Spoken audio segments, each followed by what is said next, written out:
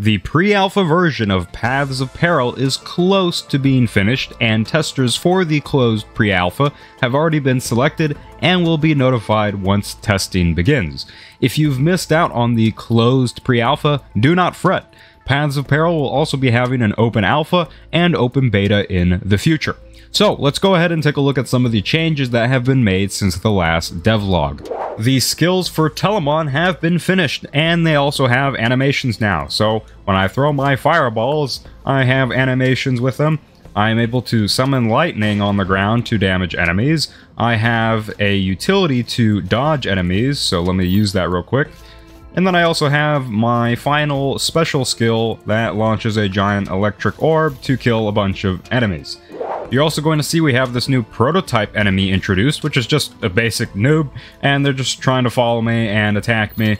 And they have some more advanced AI now that's a bit smarter than the AI you might have previously seen. So these AI are smart enough to, not follow me into the void and kill themselves, because they know there's no ground there for them to walk on, and they'll just chase me. Let me actually kill a bunch of them here using my orb.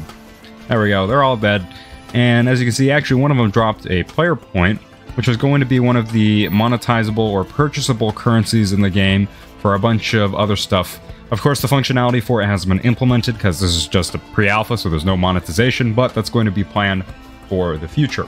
We have several new items as well. Let me just give myself one of them, which is the Cheeseburger. Let me give myself like 10 of these guys, and these will increase my attack speed, which basically just make my animations play faster. So that means I can throw fireballs faster now, I can summon my lightning faster, and I can throw my orb faster. So that's kind of what increasing the attack speed does to your character. And if I give myself, let's say, 10,000 of these cheeseburgers, my attack speed will be incredibly fast, and I'm probably going to be limited by the frame rate in the game. So let's just see how many fireballs I can throw.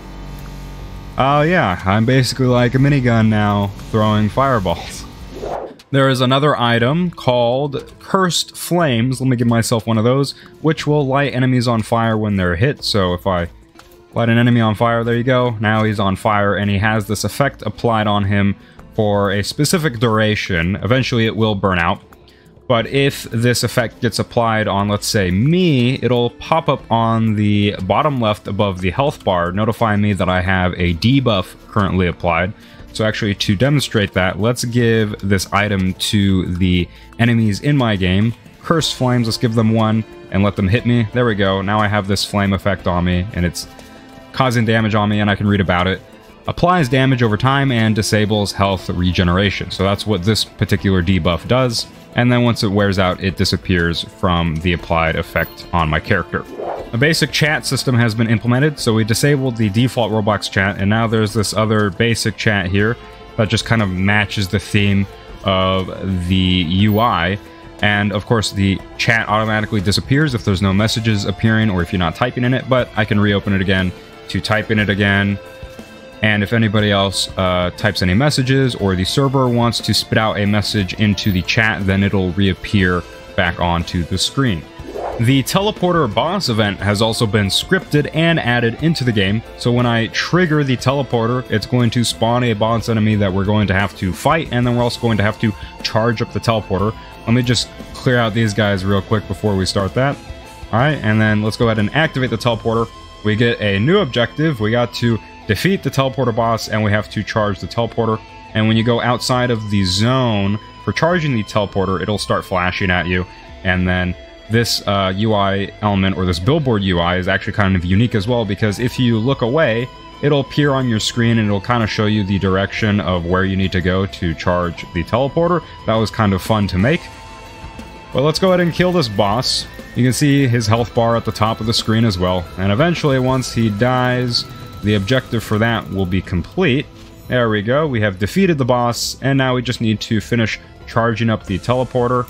And then I'll just kill the rest of these guys here real quick. And there we go. The teleporter has finished charging. It gave us a reward item, just like in Risk of Rain 2. And we can go ahead and activate the teleporter for it to consume our ticks and give us some XP in return. So if I activate it, my ticks goes into the teleporter, it gives me some XP, and then we're teleporting to the next stage.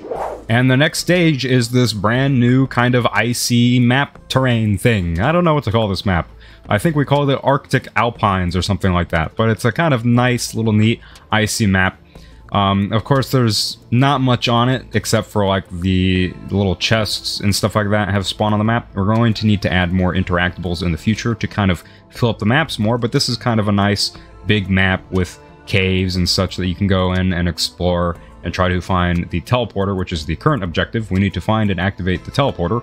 You might also notice that some enemies spawn with highlights over them. That's currently a placeholder. We're going to add a way to differentiate them some other way in the future. But that highlight basically signifies that this particular enemy is an exalted enemy, which is our style of elite enemies from Risk of Rain. So the highlighted enemies, they have more health, they do more damage, but they give you more rewards in return.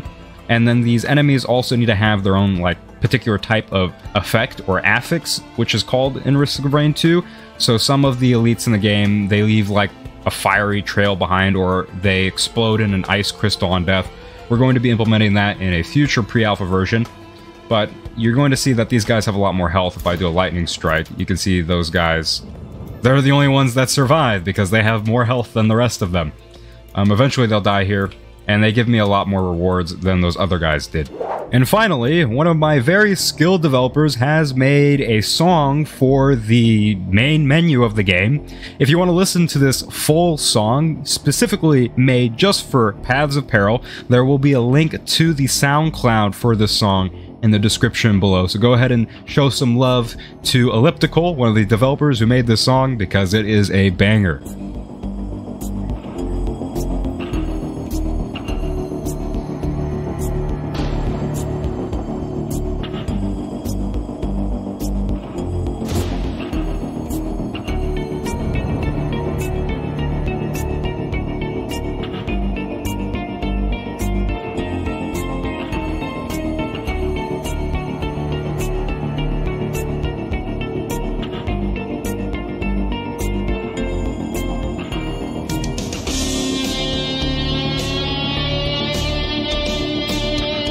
So, that is most of the changes made in the last month for Paths of Peril. Of course, there are a lot more changes and bug fixes and other things that were made, and I'm not going to mention them here because that would take way too long, but thank you to everyone for watching and supporting the development of Paths of Peril.